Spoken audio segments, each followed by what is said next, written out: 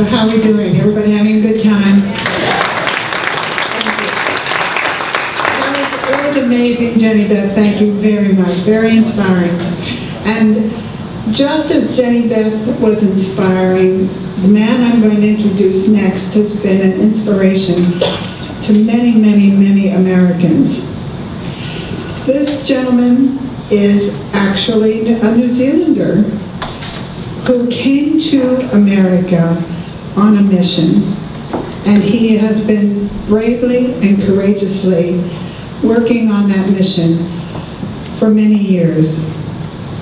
He's a dear friend, and I know you're going to love him. If you haven't already met him, you will soon. And it's my honor to introduce to you Trevor Loudon.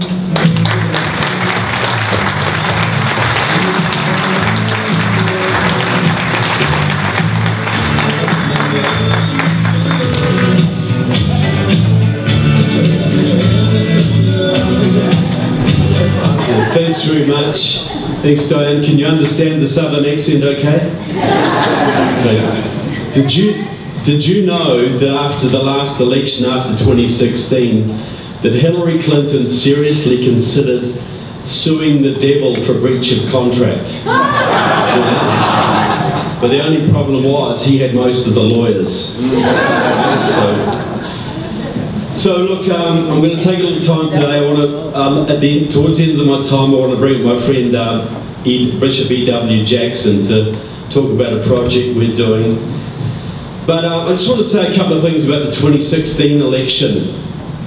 Does anybody believe there may have been a touch of the miraculous on that election? I think even an atheist would have to acknowledge that.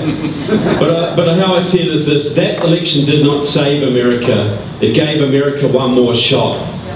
And if you look at the Old Testament, there was a lot of times when the Israelites got one more shot. They got a second chance. But how many third chances did they get? We're going to make use of this one. Second thing I'll say is the Germans have this wonderful word, schadenfreude. It means to take pleasure in the pain of others. It's not a noble thing, right? But you tell me this, on election night 2016, about 2 o'clock in the morning, when they panned the Democratic Party headquarters in New York, and you saw those little snowflakes bawling their eyes out and hugging each other, did you feel a little bit of schadenfreude?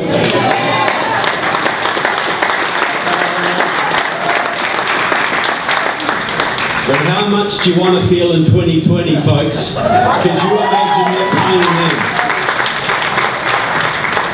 Now, I talk about national security, and we've mentioned, we talk about Ocasio-Cortez and that, because the biggest threat to our national security is internal. It's the enemies within. The domestic enemies are the biggest problem. And they go on about Ocasio-Cortez all the time. She's a socialist. She's a member of Democratic Socialists of America, which is actually more left-wing than the Communist Party, by the way. But you've got to understand, this is only the tip of the iceberg. Jerry Nadler, for instance, who heads the Judiciary Committee, he joined Democratic Socialists of America in 1977. He's a Marxist, yet he oversees the FBI and the Justice Department and wants to lead the impeachment of the President.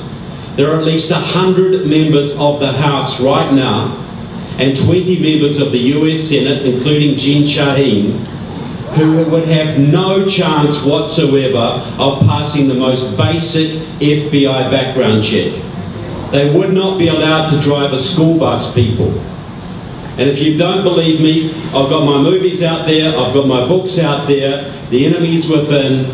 There's at least 20% of your Congress and 20% of your US Senate that's basically working for the other team right now. It ain't just Ocasio.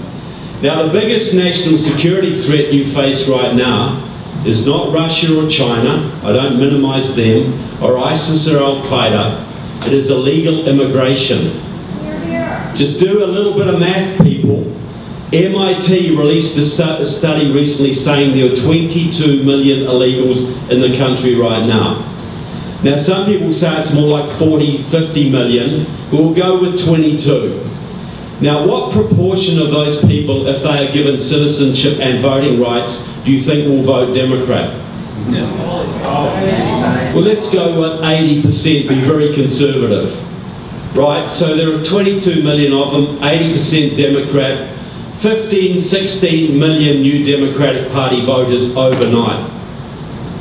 Now remember, Hillary Clinton promised she was going to legalise every single illegal immigrant in the country within 100 days of taking office. Right. We came that close to losing the country, people. Because do a little bit of math. Mitt Romney lost his election by 2.5 million votes. Donald Trump won by 200,000 votes, thanks to the wisdom of your founding fathers and the Electoral College, but actually lost the popular vote by 3 million. What do you think is going to happen to America if they get 15 or 16 million Democratic voters straight after the next election? You'll lose Texas, you'll lose Florida, you'll lose Georgia and Arizona and North Carolina straight off the top. And you tell me how you ever elect another Republican president from that point. We've got to understand, these are Marxist Democrats. They are the people who supported the Viet Cong in the 60s and the Sandinistas in the 80s, and they want their revolution before they die, and illegal immigration is the way to get it. To get complete power over this country that can never be challenged.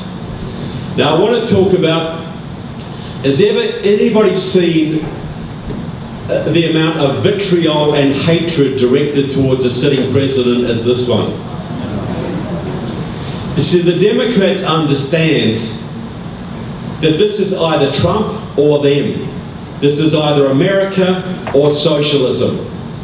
Because if Trump is successful and he closes the border so young black kids can get jobs in their own communities again, to stop the massive flow of drugs across the border, 60,000 Americans a year dying of heroin overdoses, most of which comes across the southern border, people, and the massive influx of illegals who are all going to vote Democrat and alter your congressional districts. If he can do that, America's got a fighting chance. And if he keeps bringing down the regulations and bringing down the taxes, you're going to see an economic boom like you've never seen.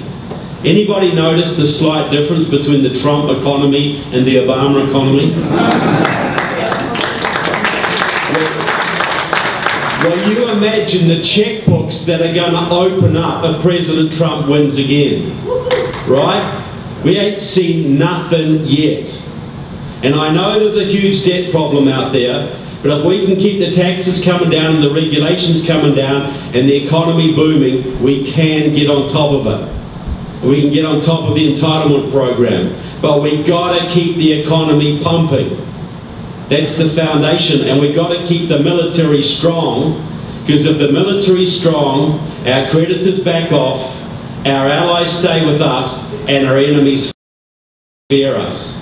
If we cut the military, the creditors come calling, the allies desert us, and the enemies come for their piece of the pie. Very critical. Now, I want to talk now about what I consider is the Democrats' plan for 2020. This is their strategy, and you heard it here first. Now, who remembers the old Rainbow Coalition of the 1980s? Jesse Jackson, the great scamster, right? Well, he had an idea. You get the black radicals, the white radicals, the Asian American radicals, the Native American radicals, all the different colours of the rainbow, and you get a progressive coalition together. Now, so he got 4 million votes, fourth in the Democratic primary in 1988, and he got 7 million votes, which surprised a lot of people. But in those days, minorities were 12% of the population. Now they are 38%. He was before his time. Now, the Rainbow Coalition was completely run by the League of Revolutionary Struggle, a pro-Chinese communist group. They held all the leading positions. Now, when Jackson moved on, the League of Revolutionary Struggle dissolved and most of them went into the Democratic Party. One of them was a young man called Stephen Phillips, a young black law student from Stanford University. He left college, became a Democrat, and he married very well. Does anybody remember Golden West Savings and Loan? Big savings and loan based in California, 5th biggest in the country, I believe. Well, the owners of that, Herbert and Marion Sandler, sold it to Wachovia for $2.6 billion. And they put half of that money into the progressive movement. They fund Centre for American Progress, ProPublica, etc. Now, their daughter, Susan Sandler, married Steve Phillips. So you've got a young revolutionary with access to hundreds of millions of dollars. So what do you think he's going to do with it? One of his first projects in 2005, he was sent down to Georgia for a meeting with George Soros and Tom Steyer and others, where they set up the Democracy Alliance. That's now 150 members, multi-billionaires, who put hundreds of millions of dollars every year into the progressive movement, and Phillips tells them where to put it. The second project in 2008, he got $10 million together and reinvented the Rainbow Coalition strategy in the southern states, and he did a massive voter registration drive in 18 states, and that's how his good buddy Barack Obama got ahead of Hillary Clinton. This guy is a kingmaker.